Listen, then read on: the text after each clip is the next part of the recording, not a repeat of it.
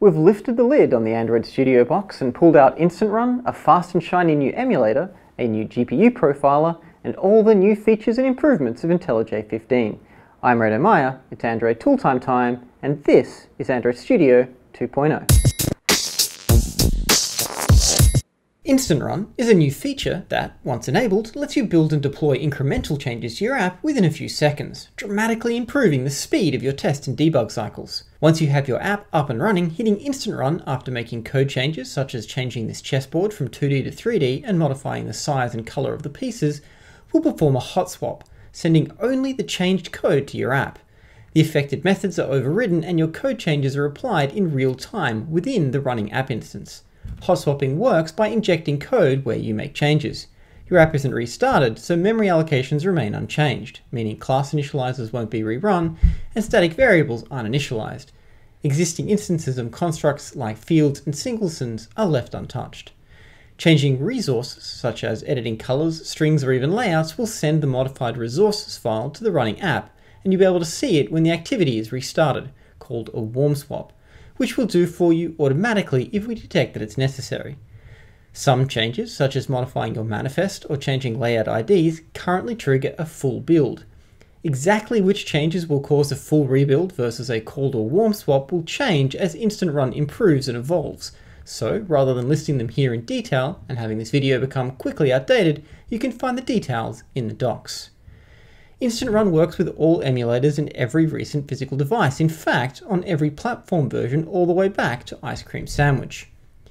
Not content with Instant Run, Android Studio 2.0 also improves each step of the full build and deploy process, so even full builds happen more than 2.5 times faster.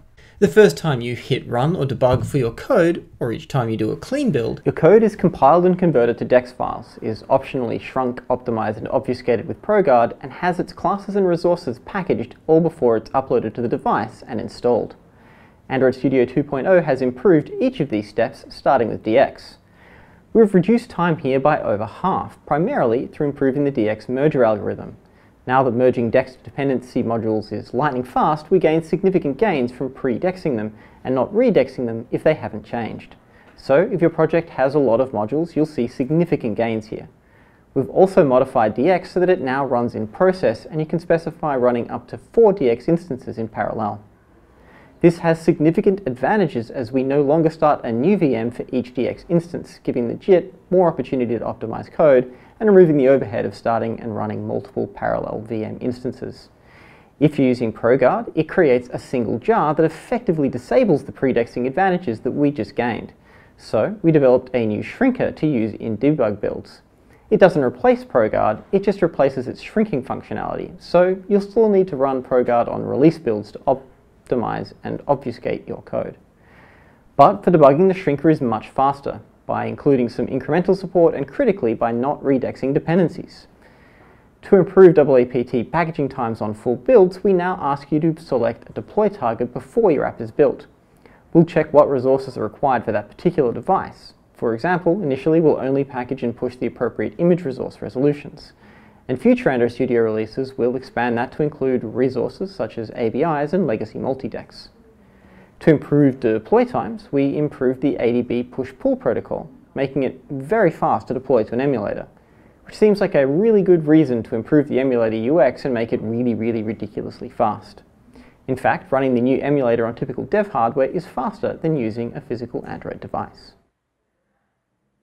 To achieve this, we've added SMP support to take advantage of host multi-core architecture and optimize GPU I/O and CPU performance. At the same time, we completely rebuilt the emulator UI. It now includes a toolbar to enable actions like screen rotation and screenshots, and support for deploying APKs through drag and drop. You can rescale the emulator frame by dragging a corner, modify device hardware changes like GPS, cellular network conditions, battery state, and incoming phone calls or texts. We've also made it easier to keep up to date. The IDE will prompt you when there's a new emulator available for you to download. If you're building something graphics intensive, like a game, you can take advantage of our new GPU profiler and debugger. It lets you record and replay the entire GPU stream frame by frame, allowing you to inspect the GPU state at each stage and help you understand what caused each specific rendering outcome.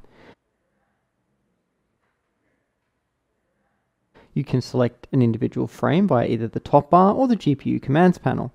Once you select a frame, the frame buffer window will update to show that frame's contents.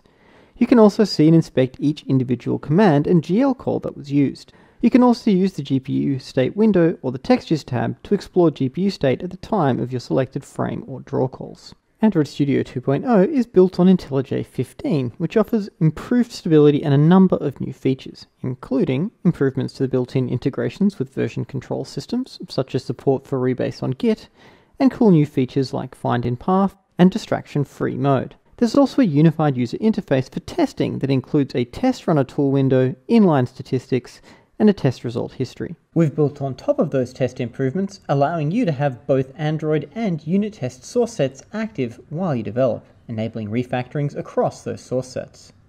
We've also worked closely with Google Search to make it easier to create deep links within your app, including static code inspections to check that your links are correctly configured, and real-time testing to confirm Google can index and render your app pages correctly.